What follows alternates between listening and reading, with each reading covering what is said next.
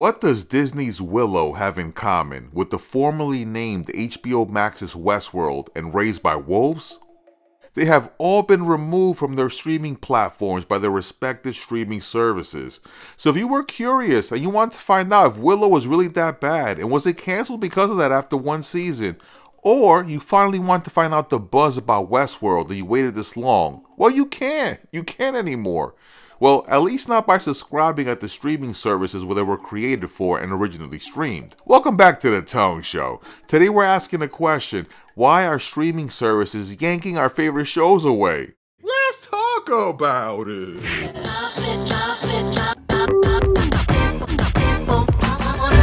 Now, we all know that Netflix, Amazon Prime, Hulu, Disney Plus, Paramount Plus, AMC Plus, Peacock, HBO Max, HBO Max Max, Max Plus Plus. This is getting way out of hand, okay? This is getting ridiculous at this point.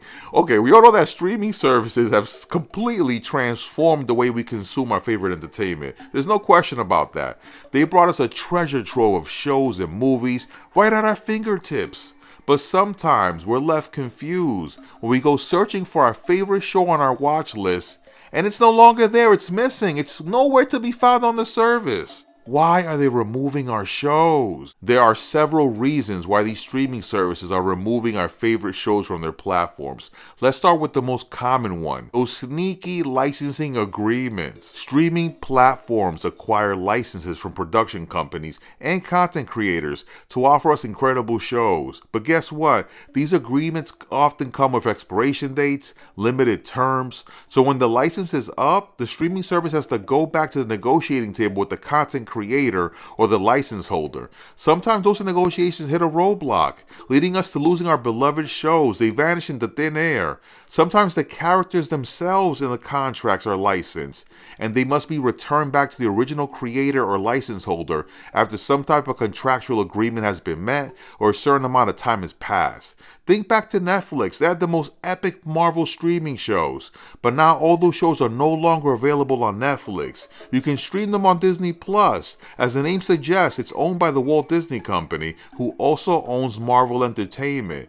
So not only can you stream Daredevil on Disney Plus, but a new series starring the same Daredevil and the same actor will be coming to Disney Plus soon. Another reason for a show's removal is good old greener pastures. When a herd of streaming services stampede into the market, competition is fierce, and content creators must hightail it over to the rival platform with a more lucrative offer to offer.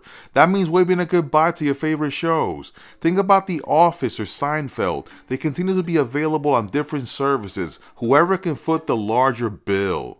In the case of Westworld and Raised by Wolves, Warner Bros. Discovery, the parent company of Max, made a deal with Roku to bring various shows on their platform to Roku's Tubi's ad-supported streaming channel. This will provide them with revenue from a show that they already created. And the cost cutting is no surprise that it's happening over there. Think about the controversial canceling of the Batgirl film. Well, actually don't think about that. I don't want you to get agitated. But there's no surprise that they're doing this to make a little bit of money from something they already created. Now, as far as Willow, it's no surprise either that a show that was canceled or failed to garner an audience. Not a positive one anyway. A lot of shots are fired, right?